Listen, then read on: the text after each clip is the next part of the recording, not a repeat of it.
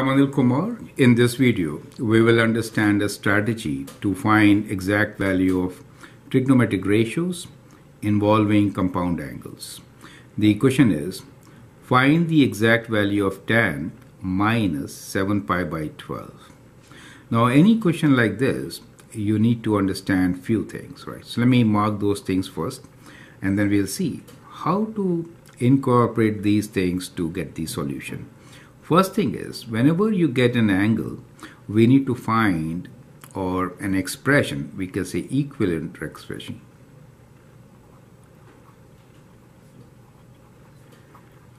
In terms of related acute angle. In terms of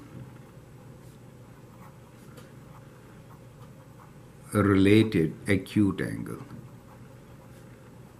Okay, I wanted to write 3 points, but I wrote like this. So equivalent expression in terms of related acute angle, that should be the first thing, right? So this is the first thing for you to do.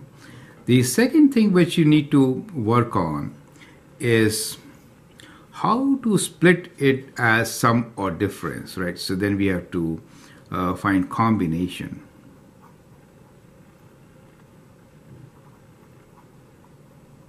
To write this as a plus b or a minus b, right? So these are the two things which we have to look into, and then the last thing which we'll always look into is basically to rationalize.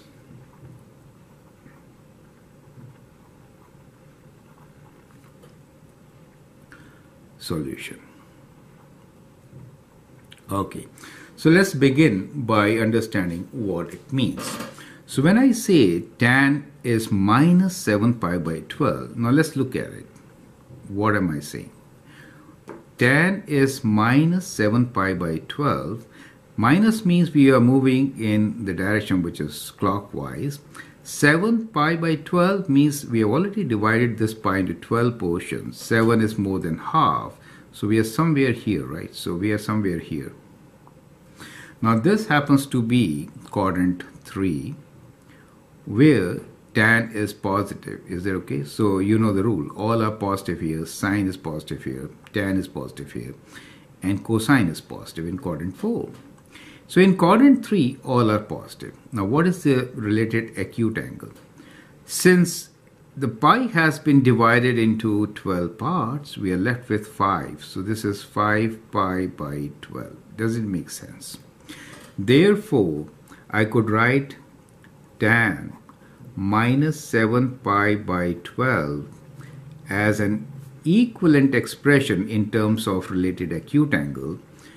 We are having tan which is positive, so I'm writing positive here, and acute angle is 5 pi by 12, so we could write this as tan 5 pi by 12. Now this is the most critical step in finding the exact value. So I hope this step is absolutely clear. Perfect. That is the acute angle. Tan is positive. Therefore, we wrote positive here. Now we've done the first step. Second is we need to write as a combination of these. Now, if you want exact value, we're actually looking at two triangles, and these two triangles are, let me sketch both of them here. Okay, pi by 4 pi, I mean this is, let's say, pi by 4 triangle, 1 1 square root 2, and then we have pi by 3 triangle, where this is pi by 6, 1 2 square root 3, correct? So these are the two triangles. So we want angles in terms of these only. So denominator should be either 3 4 or 6. 12 is a very good number to work with. A lot of combinations, right? Now, so what we will do now is split this 5 pi as, no need to write positive, it was only to make you understand that we are in quadrant 3, therefore it has to be positive. Perfect. Now 5 could be written as 1 plus 4, but 1 will give us 12 in the denominator. It doesn't really help. But we could write 5 as 3 pi plus 2 pi. Does it make sense to you?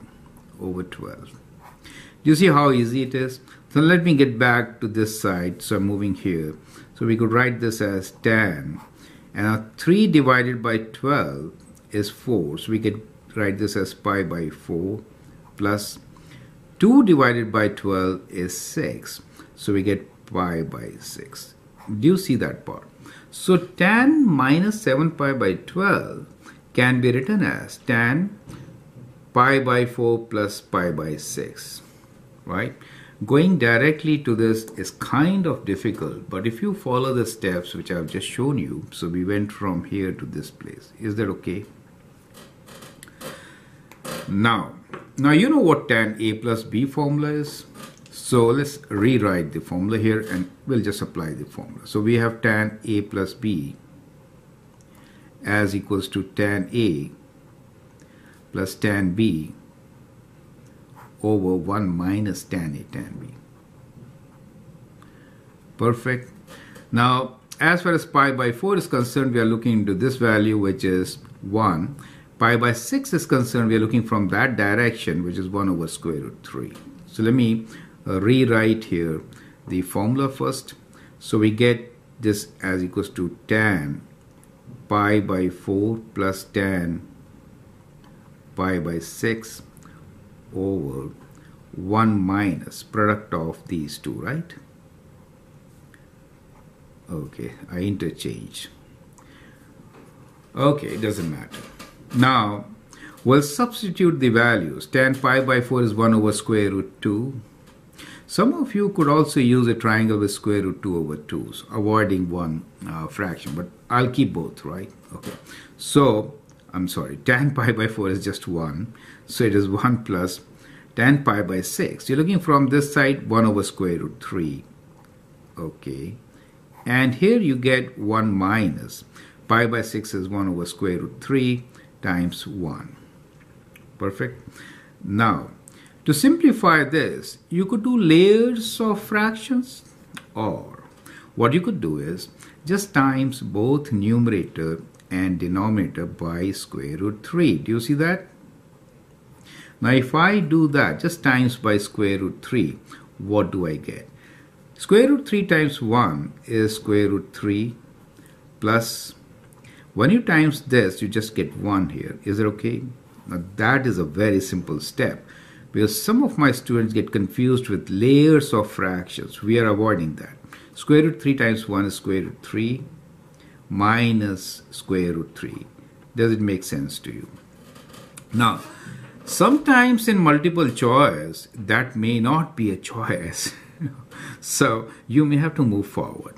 And that is where the last step of rationalization comes in. Correct? So you see how these 3 steps help us. So how do we rationalize? Rationalizing really means, I did something wrong here. When you multiply here, you get 1. Okay, so square root 3 minus 1 in the denominator. Yeah, sorry for that. Anyway, so now let us rationalize. So we have to multiply and divide by the conjugate of this denominator. We don't want to see square root term in the denominator. So we write square root 3 minus 1 divided by square root 3 minus 1. So this is called rationalization, right? So we use the conjugate. As you know, another mistake. Conjugate of minus, we want to rationalization of denominator. Okay, this could be corrected, of denominator. Okay, so denominator square root 3 minus 1, we multiply by square root 3 plus 1, both numerator and denominator. Now, that product in the denominator will give you what? Difference of squares, right? So in the denominator, we get square root 3 square minus 1 square.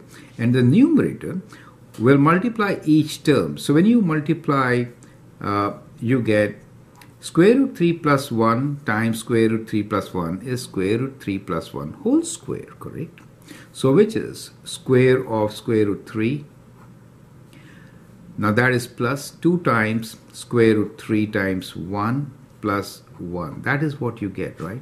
So now this is just number 3 plus 2 square root 3 plus 1 divided by, this is 3 minus 1, right? 3 minus 1. So here you get 4 plus 2 square root 3, and the denominator is what? 3 minus 1. So 3 minus 1 is 2. So you get 4 plus 2 square root 3 divided by 2. And now you can divide each term by 2 to write your final answer, which is 2 plus square root 3. Does it make sense to you? So that is what it is. So the exact value of this particular expression is 2 plus square root 3, right? So that could be one of your choices in multiple choice question. Perfect. So be open for rationalization to match your answers at times when you're working with multiple choice questions, since that is a trend these days. I hope you liked the approach and enjoyed the solution. We were nearly missing it so many times, but fortunately got it on the right track. But take care that in your tests you don't do such mistakes. I hope that helps. Feel free to write your comments, share your views, and if you like and subscribe to my videos, that'd be great. Thank you and all the best.